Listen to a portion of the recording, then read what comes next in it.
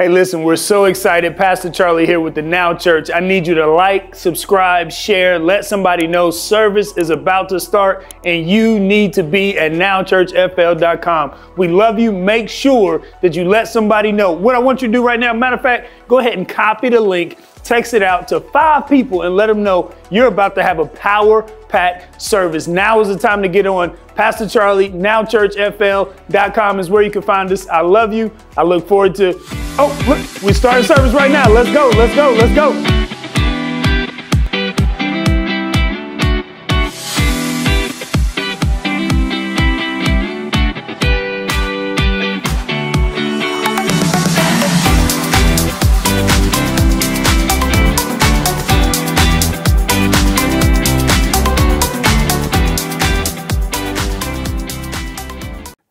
Good evening.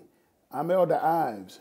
I'm glad you're able to join us on our midweek service, wherein God has been really blessing us in this now season, in the year of the takeover. So our prayer tonight is that you would grab something out of the Word of God, and God will richly and truly bless you. But before we begin, I want you to do 2 things. Hit that like and that share button if you're on YouTube or Facebook, and share this post. Share what God is doing in the year of the now, the year of the takeover, and this great ministry of the Now Church. But as we start, we want to first do our declaration, and it says, "Now is my time for healing, favor, and blessings and freedom. I am now anointed, appointed, and qualified. I have now faith, endurance, acceptance, and strength. I have divine wealth, prosperity, and a legacy. Now I'm empowered, victorious, and triumphant. Now I walk in exceedingly abundant joy, peace, love, in Jesus' name. Amen." And we love to do that every time because life and death is in the power of a tongue. So what we really like to, we like to speak life, speak blessings and prosperities over ourselves each and every time that we get a chance. And first, I want to thank Pastor Javen. I want to celebrate Pastor Javen, who is our lead pastor at the Now Church, and all that God is doing in this season. So we want to just go ahead and get right into our teaching for tonight. And our teaching comes from the text of the scripture, 1 Kings, the 3rd chapter and the 7th verse. And it says, "And now, O Lord my God, thou hast made thy servant king instead of David, my father. And I am but a little child. I know not how to go out or to come in. Thy servant is in the midst of thy people, which thou hast chosen, a great people that cannot be numbered nor multiplied. Give thy servant an understanding heart to judge thy people, that I may discern between good and bad.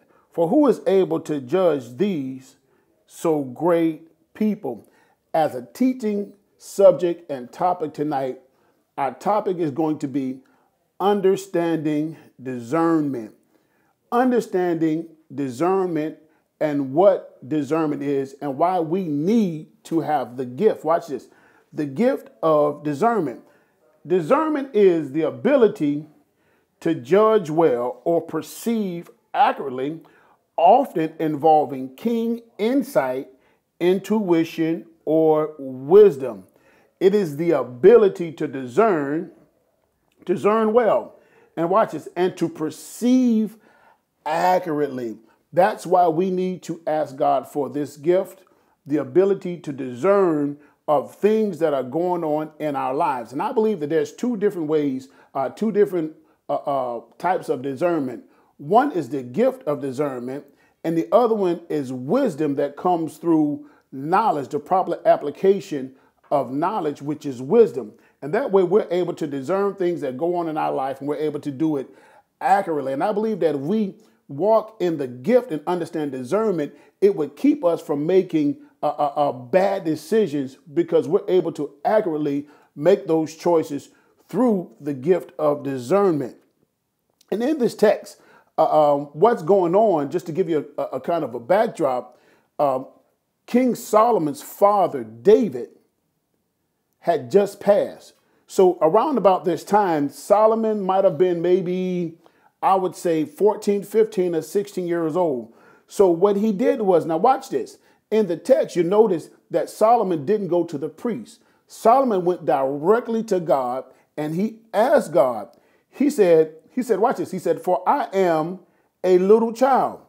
I don't know whether I'm going out or whether to come in. So therefore, he's saying, God, I don't know what to do. You've given me this great multitude of people and I don't know how to judge them. So what King Solomon was asking God is to give me the gift of wisdom and knowledge to discern and judge matters that was going on in Israel. And watch this. Shortly after that, when God granted him this gift, God said, because you did not ask me for riches, what I am going to do, I'm going to bless you above all because you asked me for wisdom, which was the gift or the spirit of discernment. And shortly after that, if you stick with the text and you read further down in 1 Kings, the 3rd chapter, you will find out there was a story. And what happened there were two women, and the Bible calls them or portrays them as women of the night. And in this story, two women had two little children. And one lady, she went to sleep that night and she slept on her child and the child died. So when she woke up and found that her child was no longer living, what she did is she swapped the babies and she put her dead baby with the other lady. So when the lady wakes up, she sees that her baby is dead, but she noticed it's not her child. So they get into a quarrel and they say, oh, I tell you what, let's take this matter to King Solomon. King Solomon then received both women in. And this was the first instance where he was able to use the gift of discernment or wisdom. So King Solomon says, I tell you what I'll do. Give me a sword. Give me a sword. And what I'll do is I'll cut the baby in half. And I'll give each one of you half of the baby. The one lady cried out saying, no, king, don't bring any harm to the baby. What I want you to do is to give the baby to her. At that particular point, King Solomon knew that the real mother had spoken because she would rather let the baby live. Talking about a mother's love. She would rather let the baby live than for the baby to be harmed. So King Solomon says, and because of this, you are the mother of this child. So that is one of the great instances wherein God allowed King Solomon allowed the gift of discernment or the ability to discern to really start to move in his life. Why do we need the gift of discernment, the spirit of discernment, the gift of discernment? Because it helps us to make accurate decisions in our lives. And I believe that once we become believers, once you become believers and you receive the Holy Spirit, the baptism in the Holy Spirit, the Bible calls the Holy Spirit the Spirit of truth because he's now the Spirit of truth. Jesus was talking to his disciples. I believe it's in the book of John, John 14. And he was talking, he said, oh, I go away, but I'm going to leave you the comforter. And he said, not only is he's going to be the comforter, he will be called the Spirit of truth. John 14:17 says, even the Spirit of truth, which the world cannot receive it, seeth not him, neither know him. But it says, but the Spirit of truth shall dwell in you. I'm kind of paraphrasing that, but go back and read it. So Jesus is saying, so the world will not receive the Spirit of truth, but therefore you will receive the Spirit of truth. And after that, the Holy Spirit has come upon us. And I believe that in the scripture, when Jesus was going to the Samaria and he was passing through Samaria and he met the Samaritan woman at the well. I believe when he had that encounter with her, he was able to use discernment because he said, well, what about my husband? He said, well, you've already had 5 husbands, and the one that you have now is not even yours. So Jesus was using then the word of knowledge and also the discernment to understand that what was really going on in her life. And I believe that when we walk in the gift of discernment, 1 Corinthians, the 2nd chapter, and the 10th verse says, but God has received them unto us by his Spirit. Watch this. For the Spirit searches all things, yea, the deep things of God. So if we want to know the deep things of God and how to discern different things in our lives, it's best that we walk in discernment if we walk in truth.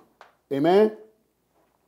And it says here, further down, it says, but the natural man receiveth not the spiritual things of God, for they are foolishness unto him, neither can he know them, because they are spiritually discerned. So the Holy Spirit is the teacher, and he compares spiritual things with spiritual things. So what the spirit of discernment, the gift of discernment gives us an insight of what decisions that we should make. A lot of times when we get to even business decisions and how we should invest and what we should do, the scripture says, trust in the Lord in all thy heart and lean not to thy own understanding. But watch this. In all your ways, acknowledge him. And what will he do? He will direct our path. So when we ask God to say, okay, God, I need to discern, should I invest or should I take on this business? And I really believe that the Holy Spirit will guide us in making those decisions. Amen. Matthew, the 7th chapter, talks about entering to the straight gate, for wide is the gate and broad is the way that leadeth to destruction, and many there be which go thither. Because the straight gate straight is the gate and narrow is the way that leadeth to life. And further down it says, beware of false prophets which come in sheep clothing. False prophets that come in sheep clothing. There used to be a saying a long time ago, yes, you look like a sheep, you talk like a sheep, but you're making wolf tracks. And I believe that when we walk in discernment and the gift of discernment, what God does is we then have the ability to understand truth and whether or not we're not being led by false prophets or false teachings. I believe there was a story, as I close, there was a story in Acts, I believe it was Acts the 4th or the 5th chapter, wherein in the 4th chapter, they had land, they had homes, they had houses, and they sold all, and they brought it at the feet of Peter. The scripture says, and they divided amongst each other so that none would lack. Amen. But here comes, in the 5th chapter of the book of Acts, here comes Ananias and Sapphira, and they said they sold the property for a certain amount. Discernment hit Peter, and Peter asked him, why have you lied? And he said, you didn't lie to me, you lied to the Holy Spirit. And we know how the story goes. His wife came in, she died. Husband came in, he died and they took them out. But Peter was able to use the gift of discernment to know whether or not he was being told the truth.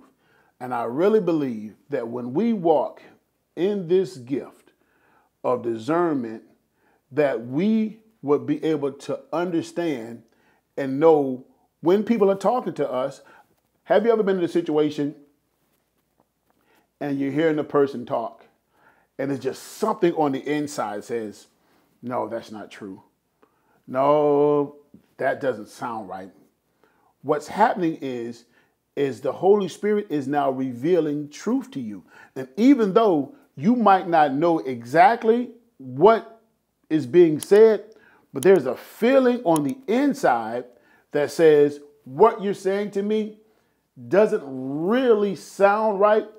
And it's like there's an itching, something that comes up in your spirit that will not allow you to believe it. So I believe that as believers, we need to understand discernment. And discernment, spiritual discernment, will keep us from making catastrophic mistakes in our lives. It will tell you, and watch this, if you're dating, ask God to discern for discernment whether or not this is the person I should be with. Or if you're getting ready to get married, you know what I'm saying? God, is this the person that you want for me to be with? And when the Holy Spirit speaks to us, we should be obedient enough to heed to the voice of God. Obedient enough to heed to the voice of God. And lastly, we should study the Word of God, because Hebrews, the 4th chapter, says, for the Word of God is quick and powerful and sharper than any two-edged sword, piercing, even dividing asunder the soul and spirit and the joints and marrow, and is a discerner of the thoughts and the intents of the heart. So we use the Word of God as a two-edged sword. And the Word through us is able to discern different matters that we are faced with on a day-to-day basis. So my prayer is that we ask God, God, give me the gift or the understanding of discernment that I'm able to walk in wisdom, knowledge, and understanding to make these different decisions in our lives. So if we're going to walk in the year of takeover, the Holy Spirit is going to tell us what to do, how to do, and when to do it. So our prayer tonight is, God, give us the gift of discernment that we're able to make wise choices in our lives. And as we close, we just want to pray for a second. Dear Heavenly Father, we just thank you for this opportunity just for us to come together and to share your word. We know, with God, that your word is powerful, your word is sharp, your word is operative. And we pray, Father, that we're able to receive this word and that it would grow, this seed of the word of God will grow in us, and that we're able to walk in this gift of discernment, to walk out the days of our lives in prosperity. This we bless you in Jesus' name. God bless you, and we love you. Wasn't that just a powerful message? I know that myself, I'm taking something home with me for that for sure, and applying that this very week. If you didn't get a chance to, make sure that you give your tithes and offerings. The information is right here. And then also make sure that you comment and subscribe. We are at Now Church FL across all social media. Look forward to seeing you next time.